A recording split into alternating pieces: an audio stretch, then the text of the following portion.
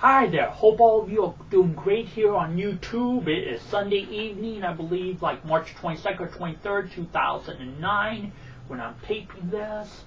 And I'm going to talk about the cross tonight. And this is my cross, and there's something I like about this cross, and I'm going to tell you that in a few minutes. So first of all, did you hear the news the other day that the Pope Benedict may visit to Israel? Did you hear about that? The rabbi of the Western Wall has said that it is not proper for the Pope to come to the site wearing a cross, which the Pope wears to all public appearances. And he's slated to visit the Western Wall on May 12th, after a meeting with Muslim religious leaders. So we'll be interested to see what happens there. Stay tuned for more on that, perhaps at another time. Now, I believe the rabbi is wrong for telling the Pope he can't wear his cross. And to find out why I think the rabbi is wrong, go to my faith-based blog, which is Billy D. Teacher at WordPress.com. Okay, and you can read about my opinion. But however, today I have something else, and different fish and bigger fish to fry. I want to look at and show you from Scripture how some churches and some individuals are not using the cross properly. First of all, let's look at Galatians 6:14 in the Bible. Here is Galatians 6:14. May I never boast except in the cross of our Lord Jesus Christ, through which the word has been crucified to me, and I to the word. And then Philippians 2:8. Philippians chapter 2, verse 8. Okay, just goes a little bit more in the Bible. And here is Philippians 2:8. And being found in appearance as a man, he humbled himself and became obedient to death, even death on a cross. So what are some ways that churches and individuals misuse the cross? Well, the cross has been used as a sign of hate. People like the Ku Klux Klan will, use the cross to burn in front of homes of African Americans or Jewish people or others. The cross was never meant as a sign of hate. It is a sign of love. Romans 5:8 says, a verse I just love, says, "But God demonstrates His own love in this, yet while we were yet sinners, Christ died for us." Okay, let me give that full justice by reading that from Scripture instead of just from memory. Okay, here is Romans 5:8. "But God demonstrates His own love for us in this, while we were still sinners, Christ died for us." The cross is a sign of love. It takes love to go to take the death penalty and die for someone who committed horrible crimes and sins, which we all have.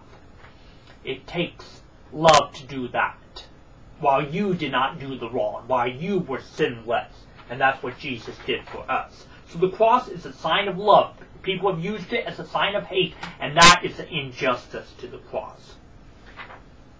People think by another misuse of the cross is people think by wearing a cross it brings good luck. They worship the cross as a good luck sign.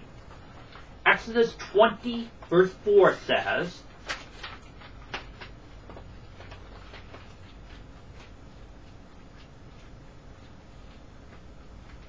Exodus 24. This is one of the 10 Commandments. So it says in verse 4 of Exodus 20, "You shall not make for yourself an idol in the form of anything in heaven above, or on the earth beneath, or in the waters below. You shall not," and verse 5, "You shall not bow down to them or worship them. For I, the Lord your God, am a jealous God, punishing the children for the sin of the fathers to the third and fourth generations of those who hate me." We are not to worship anything but Jesus Christ. We are not to worship anything but God. We're not to worship, quote, the cross and use it as a good luck symbol. "Oh, I have good luck if I just pray to this cross." No. Okay? Also, another misuse of the cross is people are trying to make the cross look beautiful. A beautiful thing. It was not a beautiful thing. The cross was a purpose with punishment. And to see more on that, let's look at Colossians 3:20.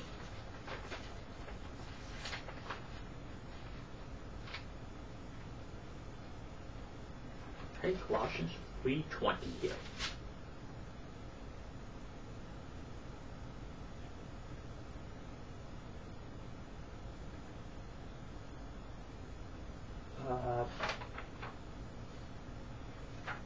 Let's try 2:20 maybe.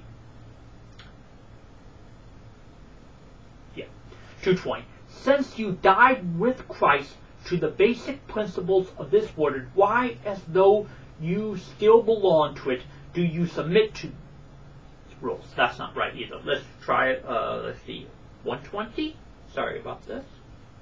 I'm human. Yes, that's it. 120. Colossians 1:20. And through him to reconcile to himself all things, whether things on earth or things in heaven, by making peace through his blood shed on the cross. The cross was a punishment. So I understand why people maybe want to make the cross out of a beautiful thing and decorate a cross at Christmas time, and I don't mean to condemn anyone who's done that, but we must keep in mind the purpose of the cross was punishment. It was the way they executed people in biblical times. And I tell you what, if I had to pick between being executed by the electric chair, the shot that they give you, or some other way, the cross would be the last thing I would pick, because that went on for days. It was agony. It was painful. It was not a beautiful thing or a beautiful ceremony. It was an awesome thing the Lord did for us, suffering on that cross. But the purpose of the cross was punishment. Okay? Then, so the cross we don't necessarily is a beautiful thing. It's a beautiful thing what Jesus did for us, yes. But the cross itself was not a beautiful thing. Then finally, the biggest, I believe, misuse of the cross by churches and people is to show that Jesus is still, show crosses with Jesus still on it.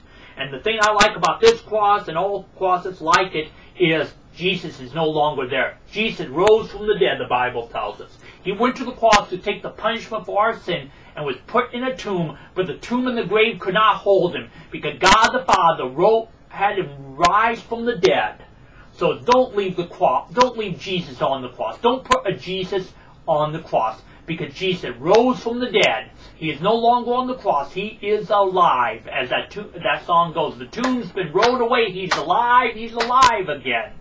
And that's what makes him, and that's why we celebrate Easter, or as I call it, Resurrection Day. And that's what makes our God, the God Jesus, differ from all the other gods and everyone else. Everyone has a birth date when they were born. And everyone has or will have a death date. A date when their earthly life came to an end. When their earthly life came to an end. But the resurrection is when Jesus rose from the dead. So remember that. That is the biggest mistake the churches make, is that Jesus is still on the tomb. Post your thoughts and make your comments on this video. Thanks. Until next time, I'm Billy. I'll see you.